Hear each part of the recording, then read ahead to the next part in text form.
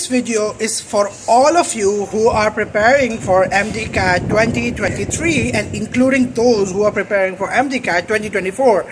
Guys, a very special reminder for all of you, which you guys already know about, that mdcat is the most competitive field or most competitive exam that you might come across in your entire life before getting into MBBS, and then you obviously have more exams after that as well. Now, very important is that being average in this particular scenario, where you already know that the stats are totally against you and you have almost 10,000 candidates competing against for only 1,000 seats, then it's absolutely impossible for you to get into those seats if you are an average person. If you want to stay average, then be average.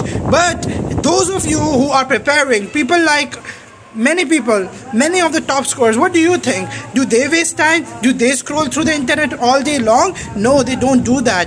They study and study. So guys, this is a very important reminder for all of you, especially those who are preparing for the MDCAT this particular year. If you don't want to blast your chances of getting into your favorite medical school, it is possible.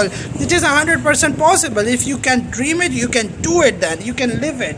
So make sure to make every single minute count and not to waste any time. Even a second it matters these days. All right, you hardly have a month left before your grand finale comes. All right, so make sure to study very hard and super hard.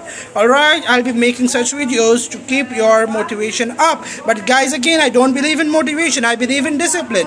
You are supposed to be disciplined. You need to do stuff regardless of how you feel, regardless of what your motivation level is. You need to keep studying. You need to keep working hard every single day. That's the difference between a winner and a loser. That's the difference between the one who's gonna get the white coat on the day of admission. All right, so make sure to study very hard.